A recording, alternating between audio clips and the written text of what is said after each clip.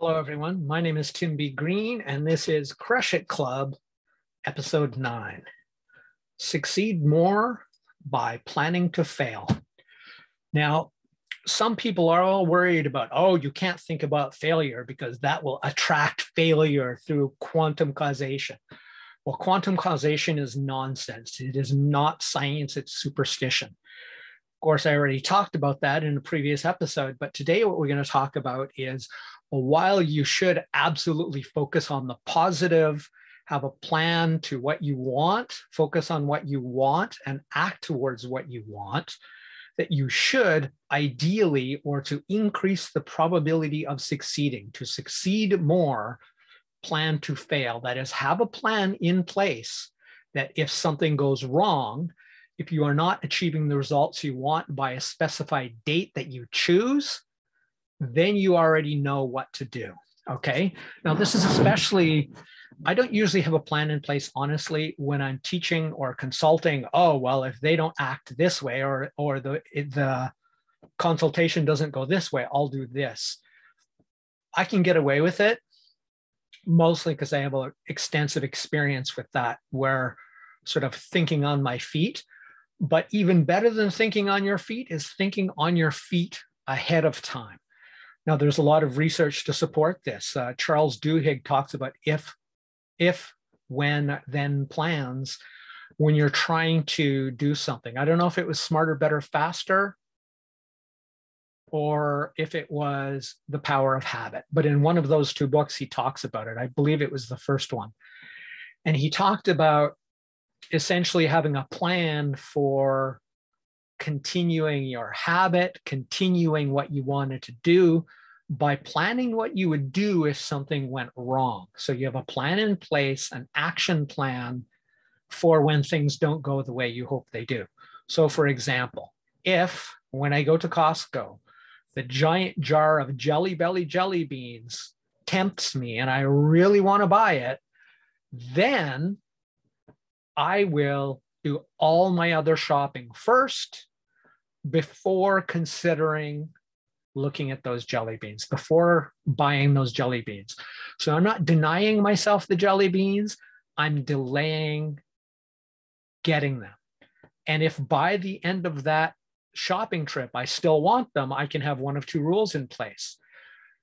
I will either say, no, I can't get it. I'll get it tomorrow. Another plan to fail. I could go, no, I still want them, but I don't think I should have them. So if after that shopping trip, at the end of shopping, I still want the Jelly Bellies, I will come back tomorrow to get them. Since I literally live 2 stations away or a 20-minute bike ride from Costco, I can do that. It makes it less convenient, and therefore one more sort of barrier, one more thing to inhibit me from actually buying those Jelly Bellies that I will destroy the entire big giant jar in 3 or 4 days. No kidding. I just finished doing it. So there's an example of that. Now, other examples are in things like in medical situations, nurses or doctors or firefighters, where the best plans, the best trained and the most successful in those areas where there's complex situations with a lot of unpredictability is to plan what to do if something goes not the way you want it to go, if something goes wrong. And those who do that are the most effective and the most successful. So you should do the same thing. So for example, it's January 9th. If you have a New Year's resolution, this is a great time, if you haven't already, even better than thinking on your feet if something goes wrong, is to, that's also a skill you should have, but think on your feet in advance so that really all you have to do is pull your plan out. So for example, you could say, if when I miss my workout day because my goal for this year was to lose weight, I will, and then finish that sentence. So if I miss my workout day, I will make sure to put my gym bag at my front door the morning of my next workout. right? First thing in the morning, I wake up, that's what I'll do. It'll remind me that it's there. So that's another example. So for me, what I could have and should have done, but did not do in 2021 is I worked extremely hard. I put out a lot of really good content. I did a lot of quality one-to-ones, consults, relationship building. I got a lot of great work done, but it didn't result in a lot of conversions. So at the end of 2021, since I didn't have a plan in place, I, after a long search, found somebody who I decided I wanted to be my coach, who knew something I didn't. Unfortunately, a lot of self-declared coaches, if they don't know more than me about their subject of expertise, there's no good reason for me to hire them. And that's the category that a lot of coaches fit into. They're really not the experts they claim to be. But when you find one who knows something that you don't clearly, then that's a good investment. So I now have a coach who teaches me about sort of the internet marketing from the web page, mailing list, YouTube in-stream ad side, which I know nothing about. So that's my plan. This didn't work. Giving only content didn't work. Nobody spontaneously converted into a client. Now I have a plan in place for the next step, and I'm most of the way along that path. So that's a perfect example. So I don't care what it is, whether it's in your business or something else, make your plan. And as I said yesterday, a plan really consists of having a clear destination, having a clear next step. And that's really all you need if you're acting on that next step, because the data you get from that step, from doing your next step, oftentimes shows you clearly what the following step is.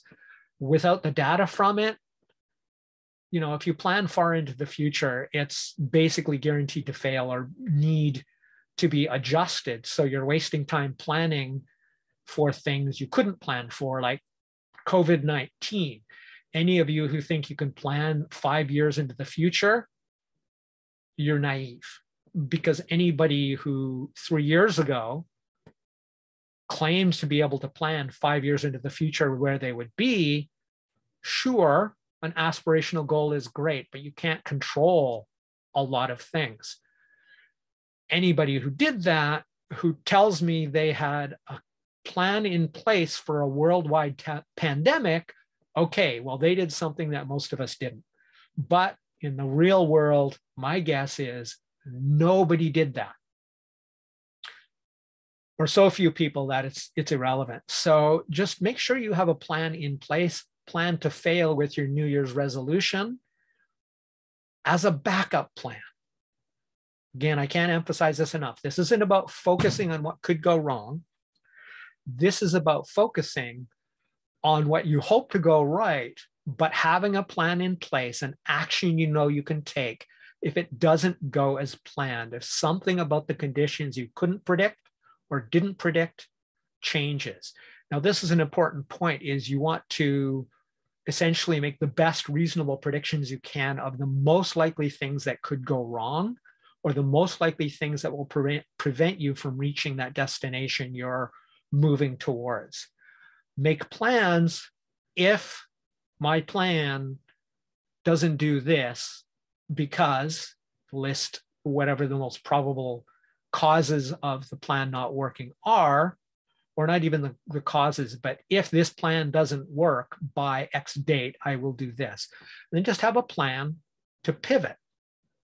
Then get back to working on your plan. If there's no reason to change that plan, you shouldn't change it. Focus on your destination, adjusting towards your destination, your immediate next concrete actionable step, as I talked about yesterday, and keep moving in that direction.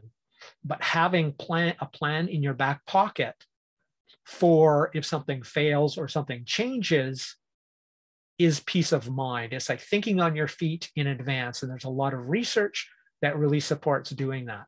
So that's it for Crush It Club episode 9. Succeed more by planning to fail. If you do this, you'll increase your odds of succeeding even more. My name is Tim Big Green. That's it. Bye for now.